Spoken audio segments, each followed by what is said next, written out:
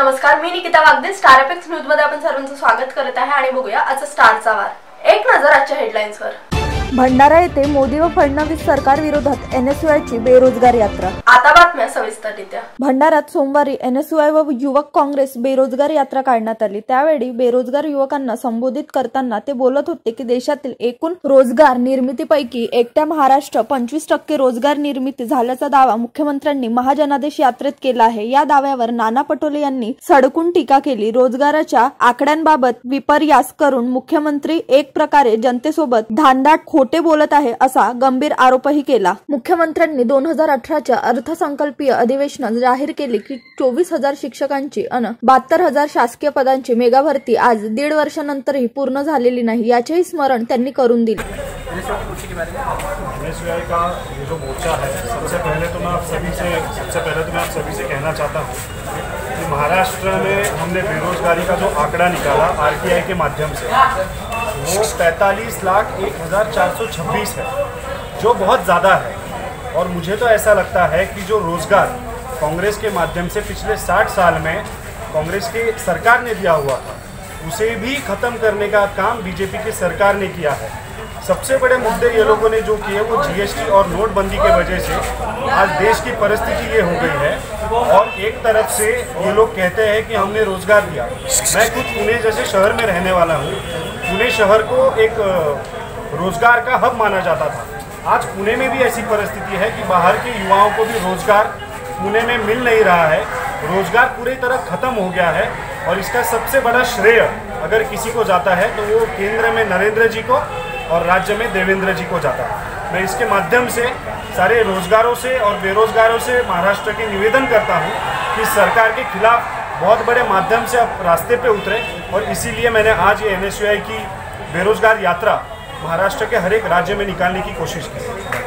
निवडणुकीच्या तोंडावर काही पदाची भरती आणि जाहिराती प्रकाशित करून किंवा मुलाखतीची प्रक्रिया जाहीर करून वेळ मारून नेण्याचा प्रयत्न सुरू आहे. राज्यात शिक्षकांची 36,000हून अधिक पदे रिक्त आहेत. त्यापैकी 24,000 पदे भरण्याची घोषणा सरकारने केली. पोलीस भरतीतही सरकारने मोठा अन्याय केला. पोलिसांच्या 13,000 जागा भरणार असल्याचे सांगून केवळ 3,000 पदांची जाहिरात काढण्यात आली. या जाहिरातीत ओबीसीच्या जागाच नाहीत. अशा प्रकारे ओबीसींवर मोठा अन्याय झाला असल्याचे प्रदेशाध्यक्ष आमिर शेख म्हणाले. काय झालं की भाजपची परिस्थिती अशी झाली की त्यांना वाटतं की आता आम्हाला कोणीच आता राहिलेलं नाही बाकी. आणि त्यांनी जे संविधानाने ते लोक जे पदावर बसले राज्यात आणि केंद्रात सरकार, त्या संविधानालाही मान्य करायला तयार नाही. कायदा हातात घेऊन कायद्याला मातीत तुडवून आपल्याच पद्धतीनं या आपल्या नगरपालिकेमध्ये जे चित्र पाहायला मिळतं हे उद्या महाराष्ट्रामध्ये हेच प्रकार आहे. विदाऊट वर्क ऑर्डर, विदाऊट निधी उपलब्ध नसताना सुद्धा या पद्धतीचे भूमिपूजनाचे कार्यक्रम करणं हेच खऱ्या अर्थानं यांना व्यवस्थाच, जी प्रशासकीय व्यवस्था, जी संविधानिक व्यवस्था मान्य नाही, हे त्याचं दर्शन. केंद्र सरकार आणि महाराष्ट्रातलं सरकार, या सरकारवर आता युवकांचा विश्वास राहिला नाही. नरेंद्र आणि देवेंद्र हे आता बेरोजगारांचं केंद्र झालेलं आहे. आणि म्हणून महाराष्ट्र एनएसयचे आमचे अध्यक्ष आमिर शेख यांच्या नेतृत्वात प्रत्येक जिल्ह्यामध्ये या पद्धतीचे मोर्चे सुरू झालेले आहेत. आपण पाहिलं की मुलींची संख्या आपल्याला मोठ्या प्रमाणात पाहायला मिळाली आहे. आज कालच केंद्रातल्या एका मंत्र्यांनी सांगितलं की आता आम्ही नोकर भरती करतोय, पण लायकीचे लोक नाही, लायकीचे उमेदवार त्या नोकर भरतीसाठी नाही. म्हणजे आता शिकलेले मुलं मुली आज या देशामध्ये लायकीचेच राहिले नाही. अशा पद्धतीचं वक्तव्य करून जखमेवर मीठ सोडण्याचं पाप नरेंद्र मोदीच्या सरकारने जे केलेलं आहे त्याचा परिणाम या लोकांना भोगावंच लागेल. हा नुसता या देशातल्या तरुणांच्या जखमेवर मीठ सोडण्याचं पाप, त्यांना बेइज्जत करण्याचं पाप नरेंद्र मोदीच्या सरकारनं, देवेंद्र फडणवीसचं सरकार करते आहे, भाजपचं सरकार करते आहे. आणि म्हणून राज्यातले देशातले सगळे युवक आता यांना यांची जागा दाखवेल अशी परिस्थिती निर्माण झालेली आहे. आम्ही आमच्या मॅनिफेस्टोमध्ये, कारण की काँग्रेसच्या सरकारमध्ये कर्मचाऱ्यांच्या भरतीमध्ये, मग तो ओबीसी असेल, शेड्यूल कास्ट असेल, शेड्यूल ट्राईब असेल, एंटी व्हिजंटीचा असेल, हे सगळे नाव पूर्ण करून त्या जागा भरल्या जात होत्या. नोकर भरतीमध्ये कधीही त्यामध्ये जातीमध्ये भांडणे लावली जात नव्हती. पण भाजपच्या सरकारनं ओबीसीचा कोटाच संपवून टाकला आणि ओबीसीच्या मुलामुलींवर नोकर भरतीमध्ये अत्याचार करायला, साध्या पोलिसांच्या नोकऱ्यांमध्ये अत्याचार करायचं पाप जे करतात आहे त्याचा आम्ही निषेध करतोय।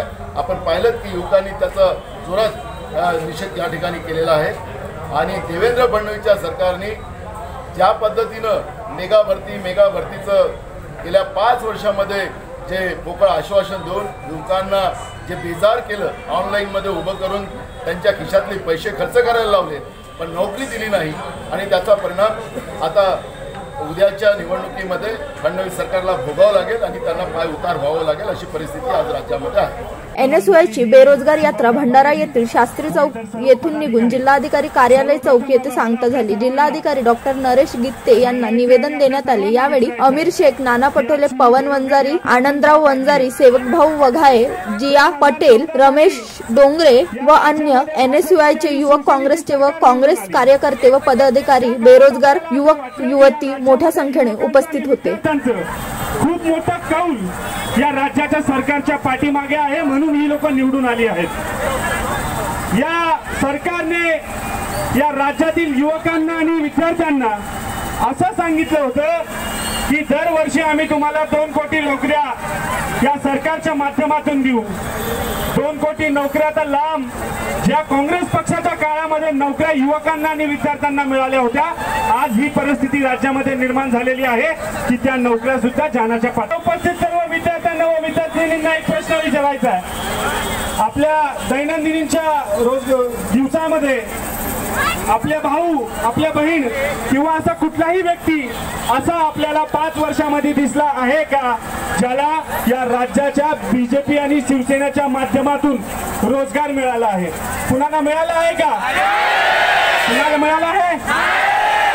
सगळ्यात पहिली चूक या लोकांनी या देशामध्ये ही केली की या लोकांनी नोटबंदी केली।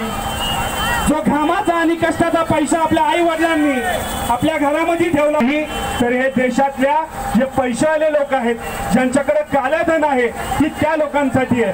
मला अजून एक प्रश्न आपल्या सर्वांना करायचा आहे। आपल्याला बँकेच्या लाईनीमध्ये अंबानी, अडानी, टाटा, बिर्ला ही लोक दिसली का? नाही दिसली ना। या नरेंद्र मोदींनी जे देशाचे पंतप्रधान आहेत यांनी आपल्याला सांगितलं होतं की तुम्ही 40 दिवस द्या, जर नोटबंदी फाशी द्यायला तयार आहेत, आपण खाली कधी येणार आहात? आपण खाली कधी येणार आहात आणि युवकांना तोंड कधी दाखवणार आहात? त्या नोटबंदीमुळे या राज्यातले अनेक धंदे बंद झाले, हे अनेक गोष्टी बंद झाले। यानंतर या लोकांनी जीएसटी आणली। या जीएसटी मुळे या लोकांनी असं केलं की त्यामुळे रोजगार कमी झाला।